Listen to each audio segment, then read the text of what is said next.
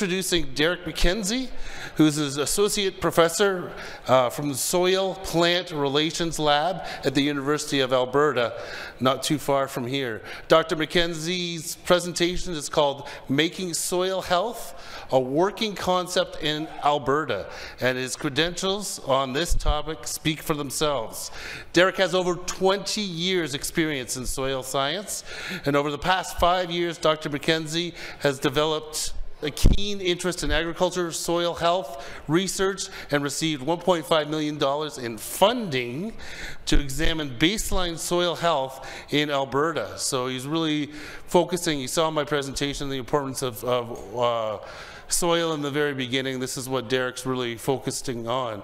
He's also looking at regenerative practices such as compost fertilizer and rotational grazing, which may increase carbon sequestration and reduce greenhouse gases.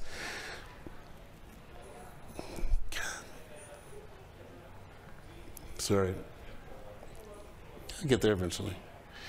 Dr. MacKenzie operates 3,000 square foot soil wet chemistry facility located in the University of Alberta North Campus, and the Soil Plant Relations Lab has the capacity to measure the many different below ground processes that are mediated by plants and microbes with cutting edge technology including bioavailable nutrients, nutrition, soil organic matter, stability, soil black carbon content, microbial structure and function, and rhizosphere polysaccharides. I get that right.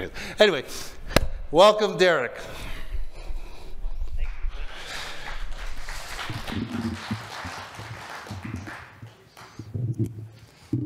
Thanks very much, Andrew. And thank you for having me here today. You know, it's really funny to, when those bios, they're written in the third person, but they're always written by the person they're about. And it's so weird to write a bio for yourself like that. Because, I mean, it sounds like, I don't know, some pompous bigwig from the University of Alberta, and that's absolutely not how I want to come across. So I tell my students, I teach Introduction to Soil Science, and I tell my students at the beginning of the year, you can call me Professor MacKenzie until you ask me a good question, and then you can call me Derek. And so I just want to say to you guys, just call me Derek. I don't go for the formalities of doctor or professor that much. So, yeah, so I'm here to talk today about the research that my lab is doing and the idea of making soil health a working concept in Alberta. And I'll just give you a little bit more background on myself. I am a soil scientist by training and an ecosystem ecologist, and up until very recently I've been applying that expertise to forest soils that are disturbed by natural disturbance such as wildfire or human disturbance such as mining and land reclamation in the oil sands. And 5 years ago, I was given the opportunity, I was invited to collaborate on a project with some researchers at Agriculture and Agri-Food Canada in Lethbridge, feeding biochar to cattle to see if it could reduce methane emissions and improve cattle health. And then my part of the research project was to take manure-loaded biochar and do soil testing on that, to do biogeochemical soil plot research on crop growth. And it was really interesting. And so I've kind of never looked back, and I say this all the time. I wish that I had spent all of my career in agriculture, because working with producers like you guys and working in this industry is a lot more fun and more equitable than working with oil sands or big oil and gas producers. So oil and gas producers don't really want to change their operations. They might say they do, but when it comes down to making new recommendations and research them, they don't really want to change. And where I find agricultural producers really want to be on the cutting edge of new technology and best management practices that improve their bottom line, but also improve soil health. So this work is going to be the collaboration of myself and many others that I'll acknowledge at the end. And so I'm in the Department of Renewable Resources, Faculty of Agriculture, Life and Environmental Sciences at the University of Alberta. We'll just start with what is soil health. So this is a contemporary topic, but maybe a contentious one with lots of definitions. And the definition that I like the best is that soil health is a metaphor for soil function, which is postulated by Henry Jansen, again from the Agriculture and Agri-Food Canada Institute. And so therefore a healthy soil provides water and nutrients for plants, provides habitat for a diverse community of organisms, stores carbon and filters water. So those are just some of the functional practices of soil health. So it varies by sector and region. And so in Canada, that includes agriculture, forestry, oil and gas from coast to coast and in the north. And so, yeah, soil health is not just an agricultural concept. It's really all soils across the country. And some of the soils in the north and wetland soils are probably the most at-risk soils due to climate change. And so soil health is going to be an important concept across all sectors. It's measurable, but we need consensus on how to do this and what to do with the data. And we need more data in Canada and globally on soil health. And so I'll talk a little bit about what I think that means about coming to consensus on soil methods, but I think you guys probably would all agree that if you ask two different soil scientists how to measure a soil property, they'll probably give you different answers, right? And so we need consensus. It's like human health. There's a reason why your doctor measures your blood pressure while you're sitting down, not standing up or lying down. Because if you're standing up or lying down, it's different. It's going to give you a different value from if you're sitting down. So globally, the medical industry has come to consensus on how to measure blood pressure. We need to do the same thing with soil health. And finally, it's most likely easier to maintain than it is to recover. And so, in Western Canada, we're blessed with having very high functioning soils, very productive, very fertile soils. But the evidence in literature suggests that they won't stay like that if we don't manage them with health in mind. And so just like human health, soil health is probably easier to maintain a healthy soil than it is to recover a healthy soil, although recovery is possible. And I work with a farmer in the Edmonton region called Shorty Fensky, who is postulated this soil health equals human health. He's got a whole t-shirt campaign going that I really like. So why should producers care? Well, I think you guys already do. I think because you guys are good stewards of the environment, some of the original proponents of agricultural sustainability, I think most producers already do care about being good stewards of the environment and therefore care about soil health. But I think you guys probably want people to show you how it's going to impact your bottom line positively and how it's going to be a useful practice to engage in. Does it actually represent opportunities to increase economic output? So is there a carbon economy is developing that will pay for carbon sequestration? So Chris Patterson mentioned that earlier today, that I was sort of surprised to hear that they've been talking about a carbon economy since 2004 in Alberta. So that's 18 years later, we don't have it. But I think he's right that there is more and more interest moving in that direction, because you always have large-scale emitters like oil and gas. And so in agriculture, with carbon sequestration, you should be able to be paid for the work you're doing. The shift in markets, so more consumers want sustainable production. And I think because producers want to be part of the solution to climate change. So soil carbon and storage has massive potential. And so if you haven't already seen the Netflix documentary Kiss the Ground, I highly recommend it. It's narrated by Woody Harrelson. It's all about regenerative agriculture and climate mitigation. And it's a great popular media piece. And the shifting demand for products with tracking from farm to table. So what I'm going to do, the next part of what I'm going to do is describe what my lab, the Soil Plant Relations Lab at the University of Alberta, is doing in this soil health space. And like I said, I'm very new to this space, but I really like working in it. And I can see there's so many people sort of in Alberta, nationally, globally, working in the soil health space. I think it's a great space to be in right now. But I'm not a producer. I'm not a farmer. I don't have very much agricultural experience. And so what I'm really here to do today is to make partnerships with you guys and to seek collaboration with you, so that if to do the right thing, to be able to generate data and research results that's useful to you directly in your day-to-day practices. So if I say anything wrong, or if my opinion is misled in any way, please just share your opinions with me, because I'm here to solicit feedback. So my work in the soil health space is broken up into 3 phases. Phase 1, we looked at a soil quality monitoring project where we're really just trying to accumulate baseline data on soil quality across the province of Alberta. Phase 2, we're working on the DASH Health app. So the DASH stands for the database on Alberta soil health, and the DIRTS is supposed to be an app to help determine what the current state of your soil health is and potential management practices to increase that. So it's database assembly and analysis. And phase 3 is regenerative agricultural practices and experimental data. So trying to generate more data to show how certain agricultural practices might be best management practices for sequestering carbon or more carbon. So I'm going to go over some of the details of all 3 phases of all of these phases, and then hopefully we'll have a little bit of time for questions. Phase 1, soil quality monitoring project. So this project was started by the government of Alberta in 1997, and they collected soils for every year until 2007. So they have 10 years of soil sampling data.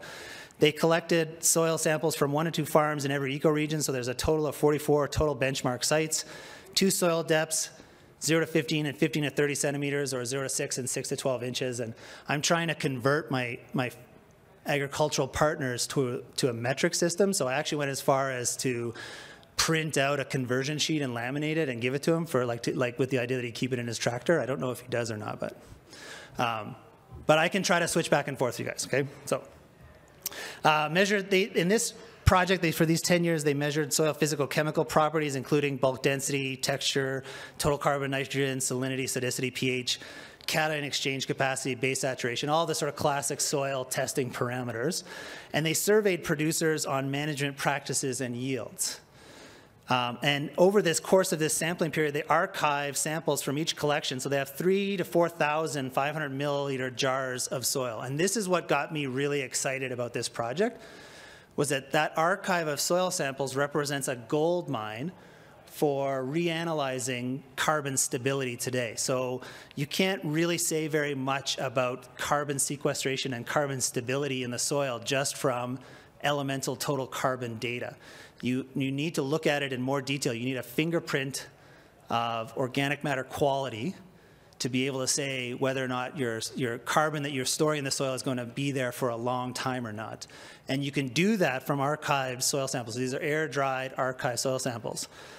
And so in 2019, we applied for funding and we resampled these sites and we added some indicators of soil health, including carbon stability, microbial diversity, and invertebrate diversity.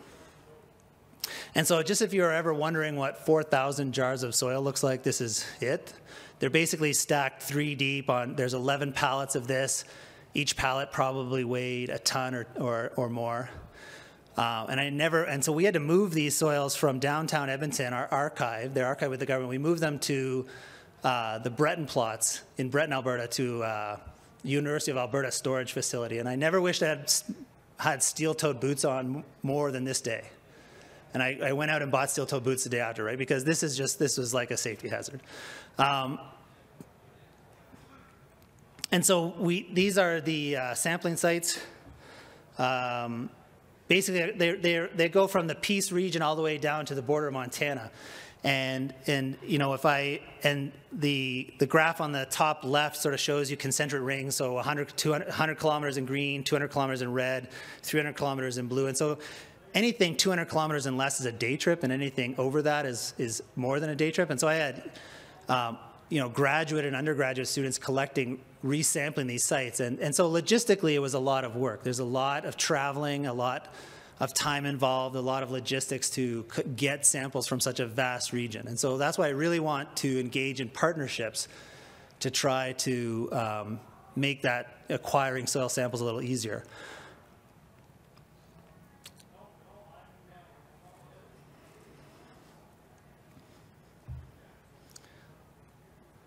Right, so we collected soil samples, and then I'm just going to run through a couple different parameters that we looked at. So this is preliminary data from this project. So we resampled these sites in 2019, 2020, and we're still working on the data. And so one thing I wanted to add to my talk today is that at the university, we're not a professional research institution. We're a research training facility, right? And so while I'm a research scientist, my graduate students are not. They're basically trainees or interns, right? So graduate student is like a paid internship, and they're learning on the job. And so it takes us a while to process the data. We're not as fast as, say, somebody like the Canadian Forest Service or Agriculture and Agri-Food Canada.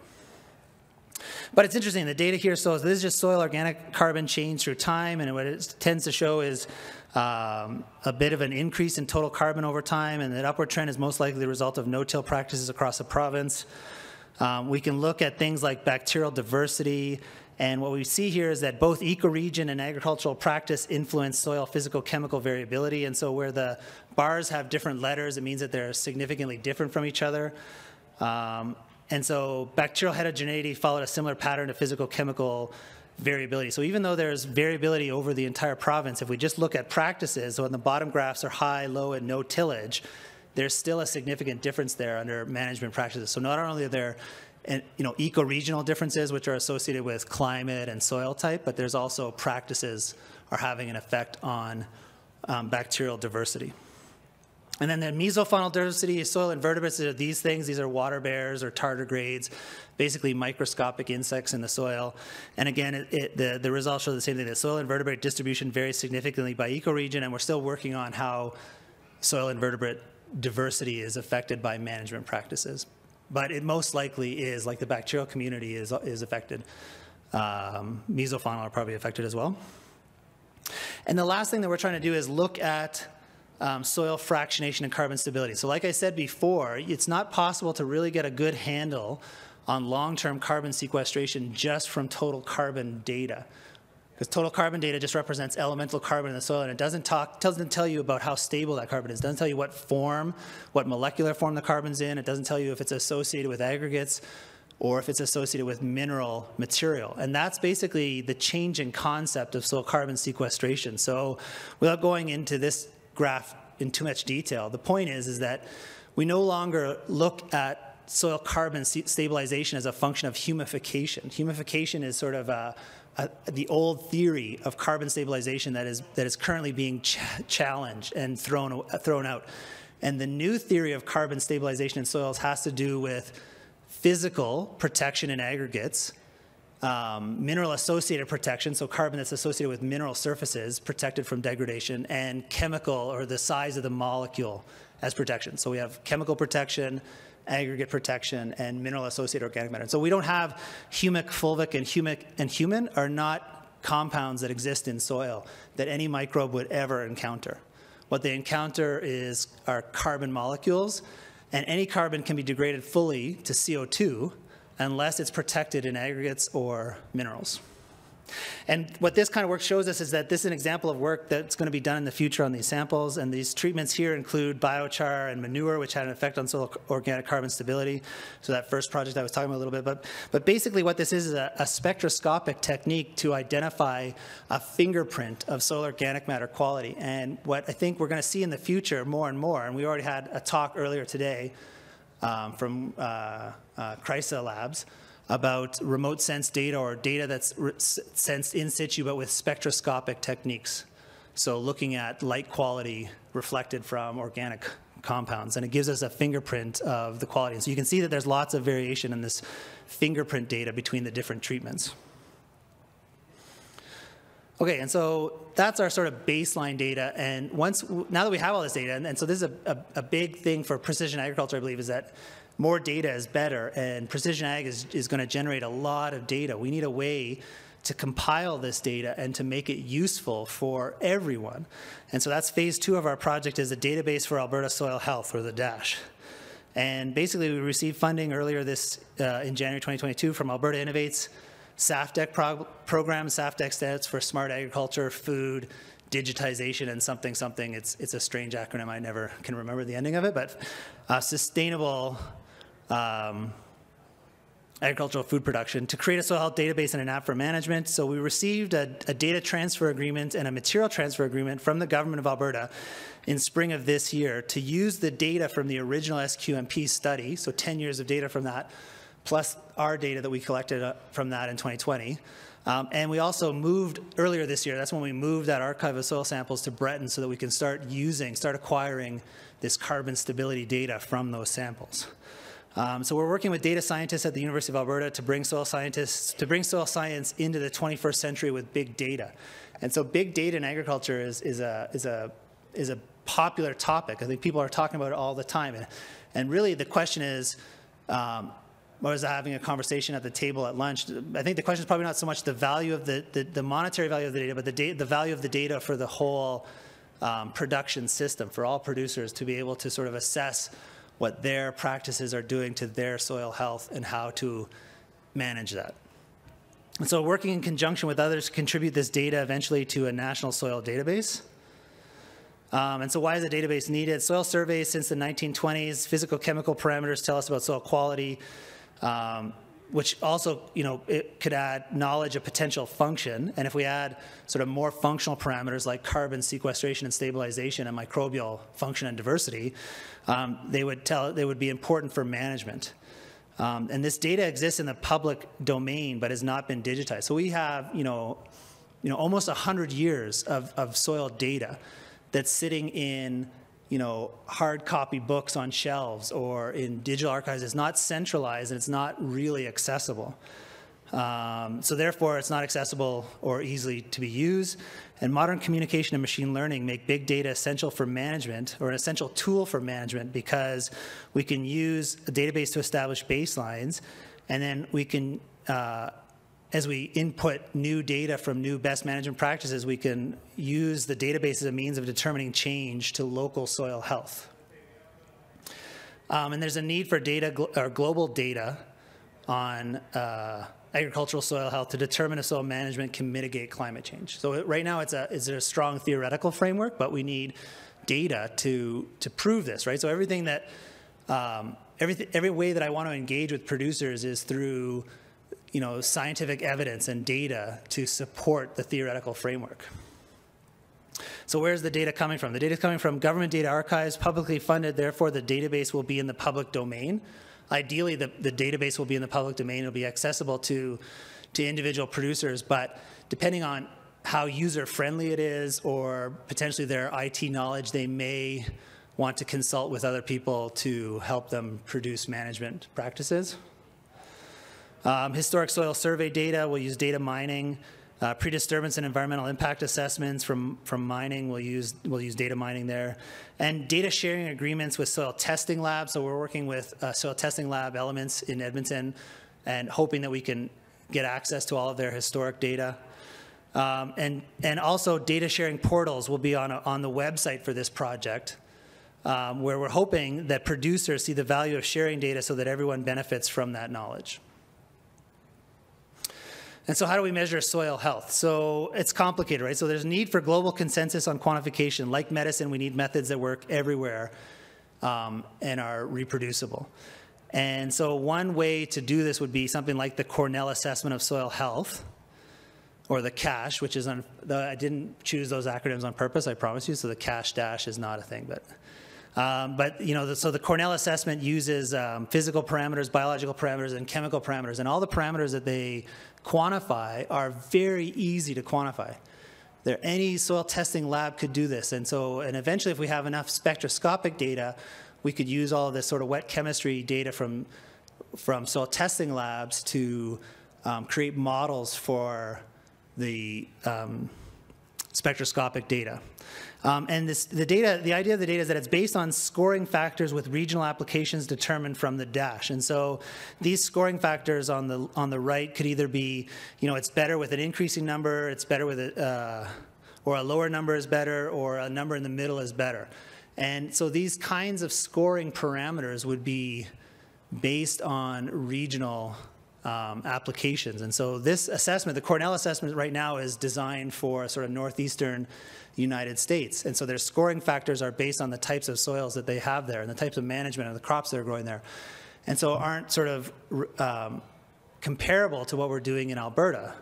So we need these regional scoring factors that are theoretically would be provided by the database. And so in the cache data streams, these are a bit hard to see here, but they're really straightforward things in physical, like water content, surface hardness, subsurface hardness, aggregate stability. Biological, they look at things like organic matter content, soil protein, soil respiration, and active carbon. And for chemical, they look at fertility testing, pH, and availability of nutrients. And so really easy to measure. There's a couple add-on measures that are also easy to measure, but from these, we sort of generate scoring factors from all of these. And then based on the scoring factors, we get an output here, like this is a fictional output, that shows that this particular soil is doing very well in sort of its chemical indicators, but it's doing fairly poorly in its biological and physical indicators. And so in the bottom, you can see that the overall quality of the soil came out as medium, or a medium soil health. And so then we're trying to, part of this project is also to design an app for managing soil health and digitally integrated resource technology for soil health, or the DIRTS health. Regionally specific inventories of soil health based on the cache method and the dash. To date, I think we'll be able to produce soil quality inventories, just because I don't think we have all of the soil health data that we need to do this. But management plans that increase soil health while maintaining the bottom line is the goal. So ideally in the future, once you get your sort of soil health output from the app, the app would also be able to give you best management practices based on your next year's crop rotation in that field for management practices that would target those problem areas. Maybe they're regenerative ag practices, or maybe they're less synthetic, more organic, or compost fertilizer, things of those nature. But we need more experimental data on management practices. So we need more data, including plant productivity, soil science, rotational grazing, alternate fertility management, and economics. And so this is just a mock-up of what this site would be, so that you would, it would be a web-based platform where you would input your data, and then so there'd be data input portals and data output reports as well. So phase 3 is sort of regenerative agricultural data. We received funding, again, earlier this year from the Results-Driven Agricultural Research funding program to work with producers on alternative fertility management. And so the City of Edmonton is collecting source-separated organics and distributing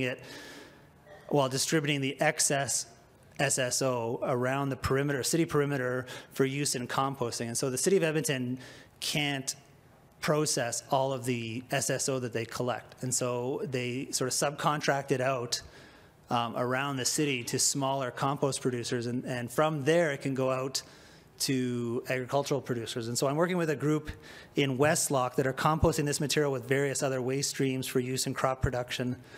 And we need data to show which blends might increase soil health while maintaining productivity of 3 different soil types found in central Alberta. So right now we're just working around Edmonton, but I can see this work expanding out and covering Alberta and all of Canada eventually.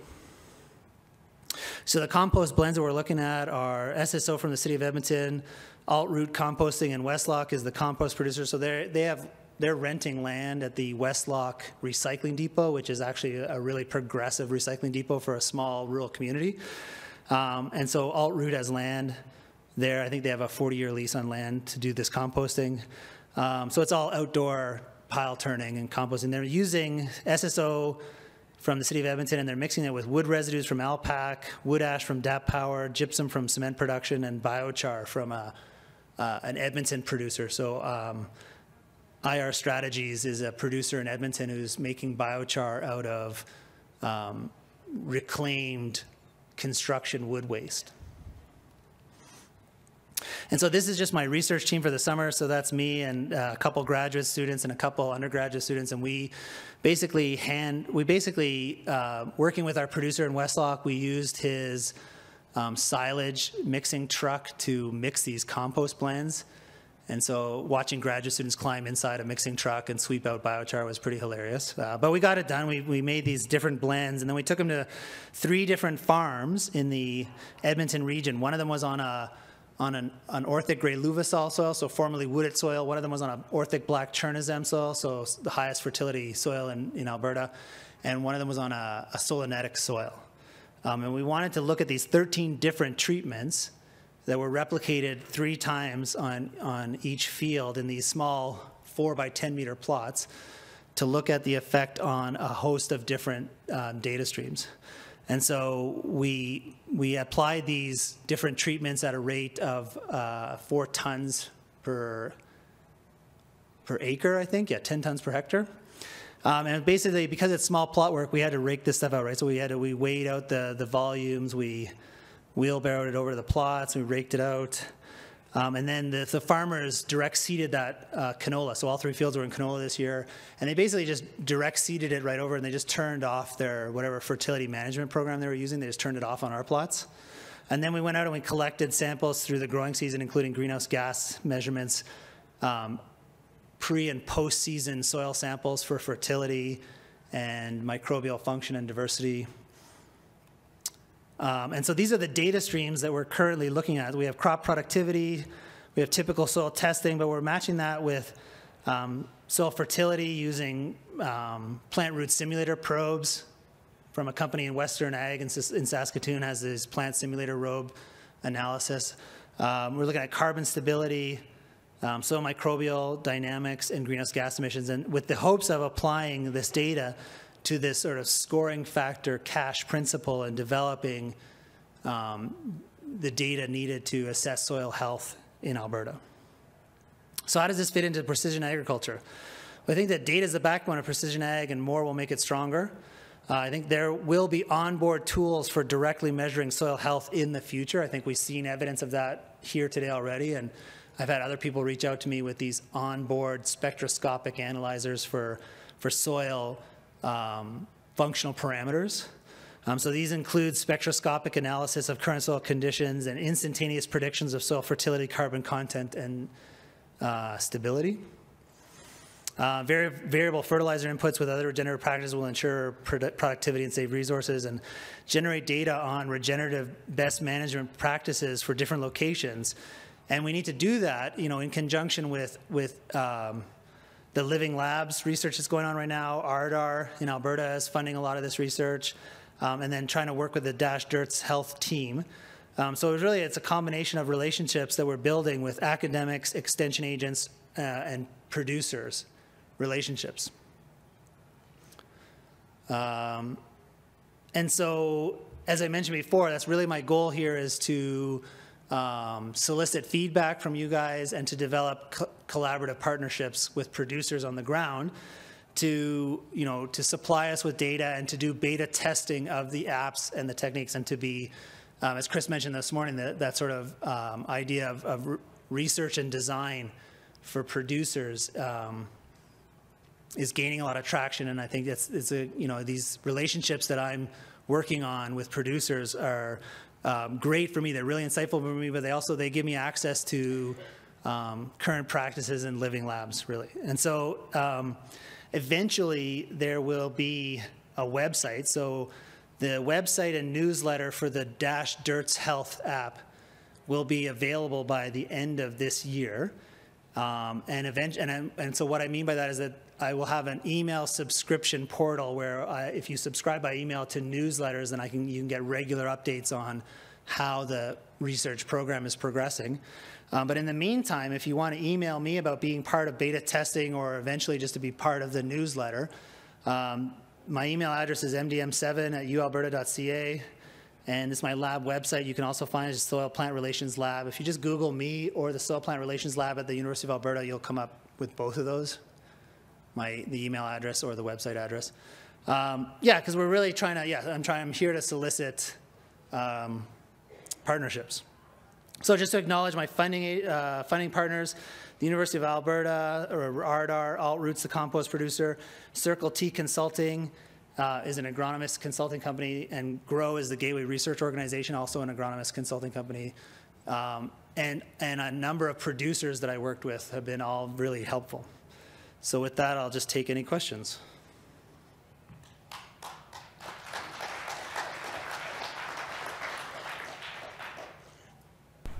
Are there any questions for Derek? Or comments? Misguided, yeah. Oh. Your range of tested soil organic markets look like there's been a large jump. I think that's a really potential good news story for Western Canada ag and carbon storage and that sort of that idea of what's being done. I guess I want some comments from you on how confident you are in those and how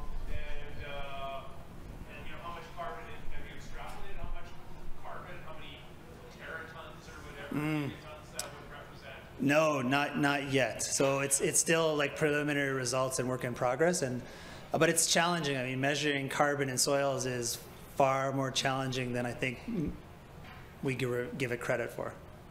Yeah. So, I mean, it's not surprising that a carbon economy is a bit slow to develop because, we still need the data. We need research to show that if you use this management technique, you're going to store this much carbon, and I guarantee it's there for 100 years, right? And I think that data is missing. I think it's coming, and I'm hoping that this project will be a big part of that, making that data more accessible, but we're not quite there yet. Is there just find the number of partners you're looking for scale-wise? What are your objectives there as far as partnering with you?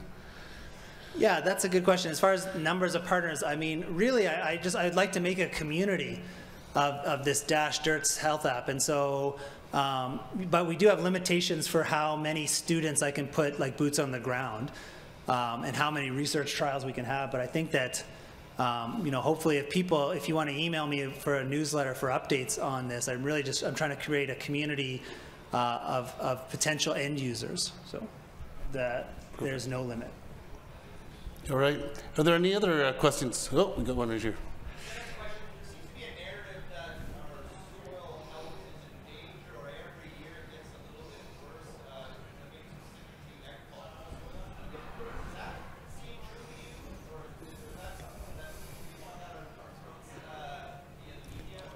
Right.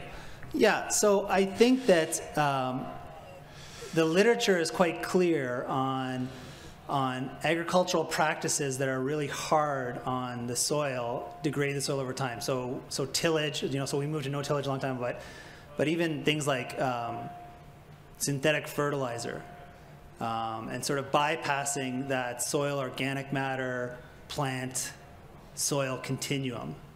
I think there's lots of evidence in literature that long-term management like that will degrade soil quality and soil health over time.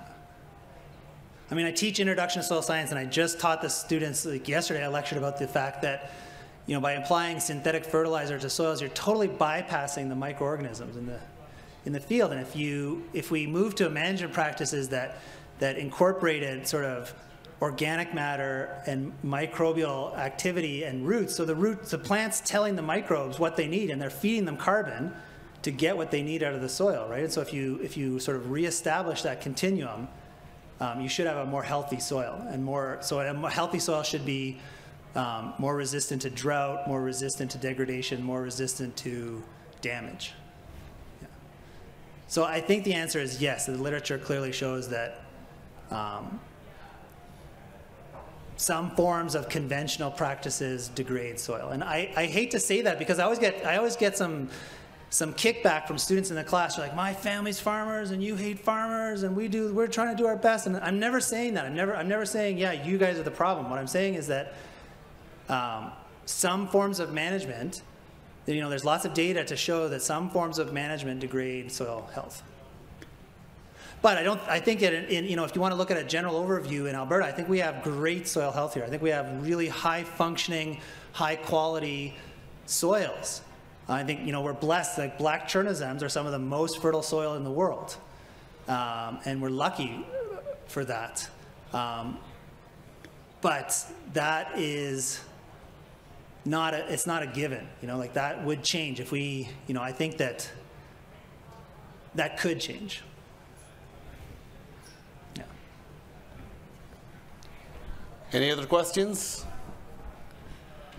All right, well, thanks again, Derek. Really appreciate your time.